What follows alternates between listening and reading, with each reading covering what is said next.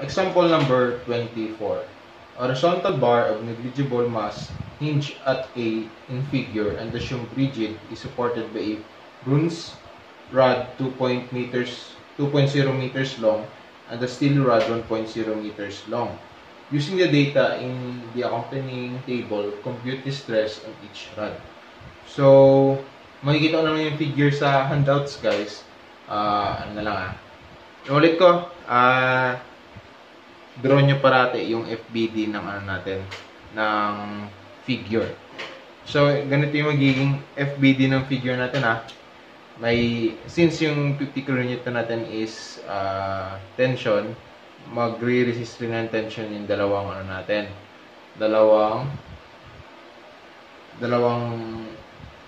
support. So, force sa steel at saka force sa bronze. So, try natin. Since hinge to. So, since wala tayong horizontal force, 0 na 'yon. So, anong una natin gagawin? Let's moment sa A. Summation moment at A is equal to 0. Up is equals to down. P steel times 0.6 plus P bar P bronze times 1.6. Baka malito kayo kung saan nakuha yung 1 plus 0.6 is equal to 50 times 2.4. So, nanggaling yung 2.4? 0.8 plus 1 plus 0.6. So, simplify lang natin. P steel na. Simplify natin. P steel is equal to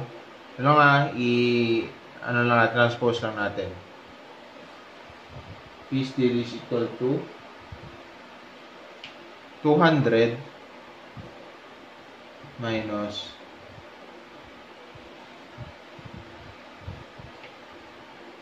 2.667 PBR.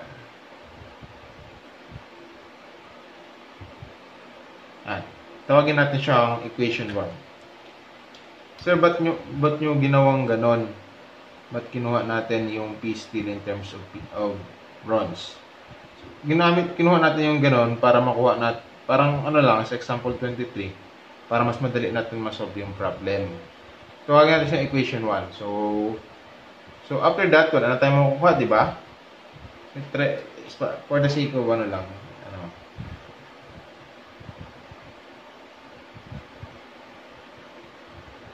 PBR plus P steel equals to 50 kN. Para lang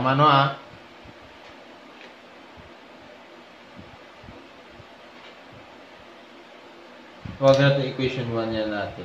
So after that, may nakikita kayong dito, by ratio and proportion. So, since, imagine nyo hinila natin pababa yung bar. Hinila natin OP, original position. Nasa 0 yan hinila natin. Paghila natin, naging triangular yung nag-incline. So, iba yung deformation ng steel sa deformation ng bar. Hindi yan mag-equal. Kasi iba yung distances nila, magkaiba. So, sa ganyang process, try nga natin na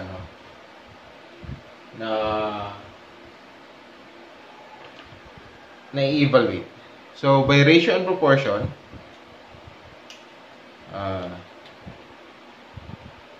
deformation of steel all over 0.6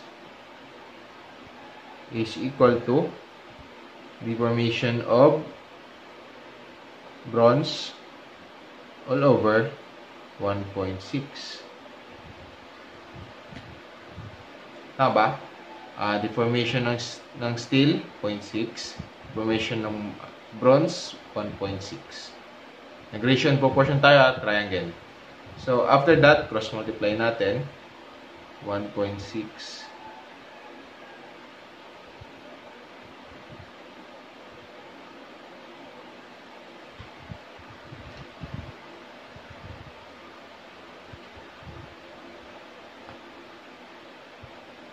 So, ano na? Sunod natin gagawin, ilabas natin yung formula na PL over AE. Steel equals to 0.6.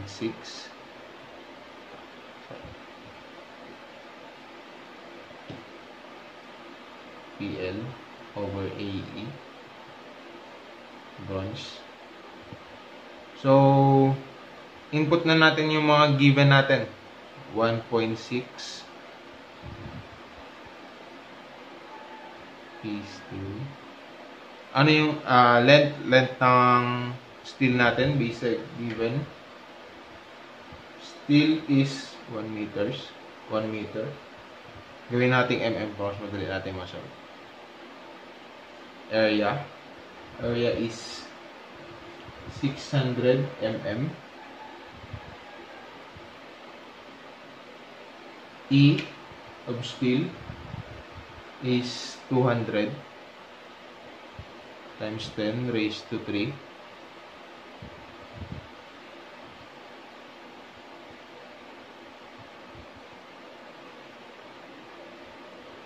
is equal to 0.6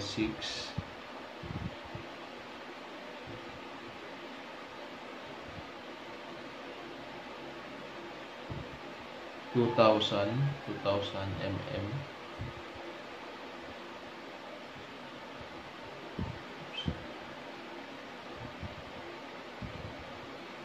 All over.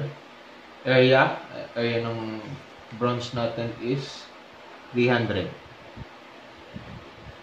times E is 83 GPa. So, 83 times 10 raised to 3 lang. So, after that, simplify lang natin. Tulad na kanina, di ba, nagano tayo sa P steel in terms of PBR. Ganun din ngayon. P steel is equal to 3.6145 PBR.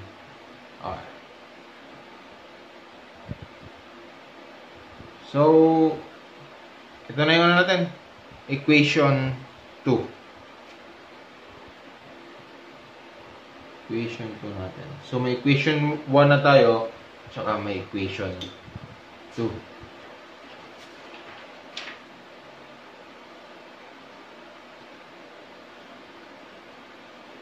So, since nakuha na natin yan, di ba, P-steel tayo dito. Equate lang natin. P-steel is equals to P-steel, di ba? Parang ano, P-steel is equals to P-steel. Ano nga? Taas lang diba? So, may 200 PBR tayo dito. 200 minus 2.667 PBR is equal to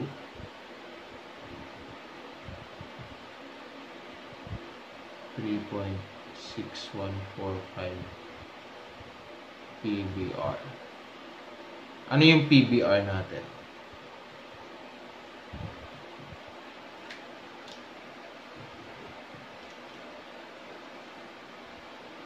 PBR natin is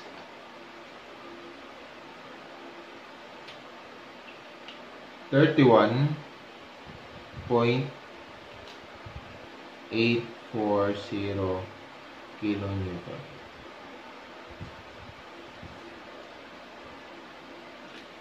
So, may PBR na tayo na 31.84 kilonewton. So, ano naman yung P-steel natin? P-steel natin is...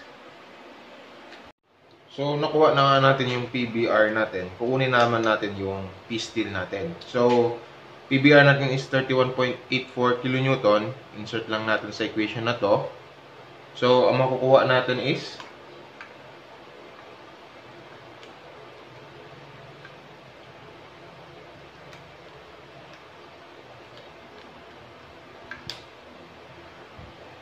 115.083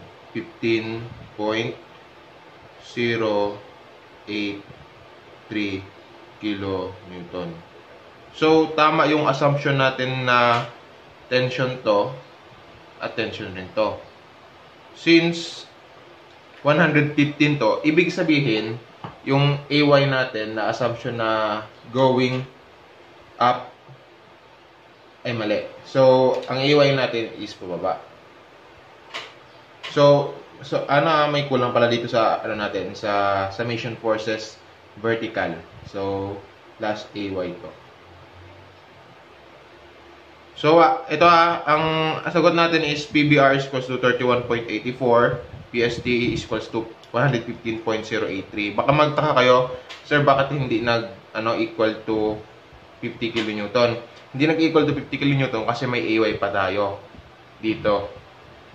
So, ang summation forces vertical natin is PBR plus P steel is equals to 50 plus AY.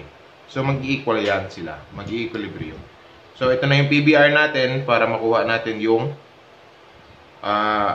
stresses natin sa BR tsaka sa P, sa bronze tsaka sa steel. So, since nakuha na natin yung forces sa bronze tsaka sa steel, kunin naman natin yung stresses on steel tsaka sa bronze. Unahin natin sa steel. Stress of steel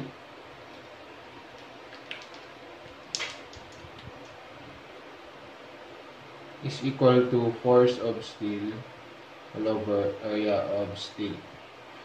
So, input lang natin. Ano yung P natin? 115.083 kilonewton. Gawin natin newton times 10 raised to 3 all over. Area ng steel is 600 mm squared.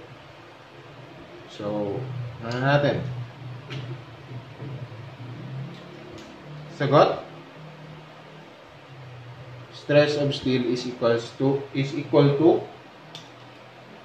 191.81 MPa. So, may stress na tayo sa steel. Next naman natin is para sa bronze. Ulit lang.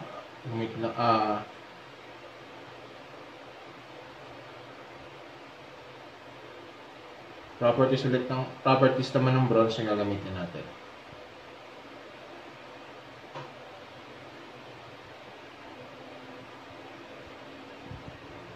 So, stress ng bronze equals to 31.84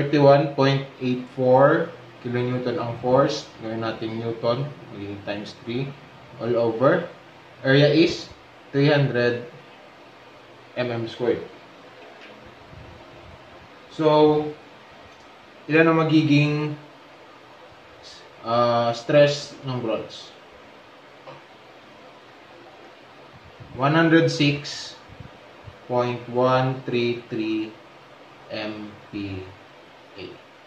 So, ito yung may experience ng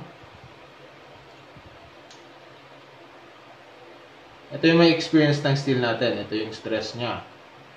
Tapos, ito naman yung para sa bronze.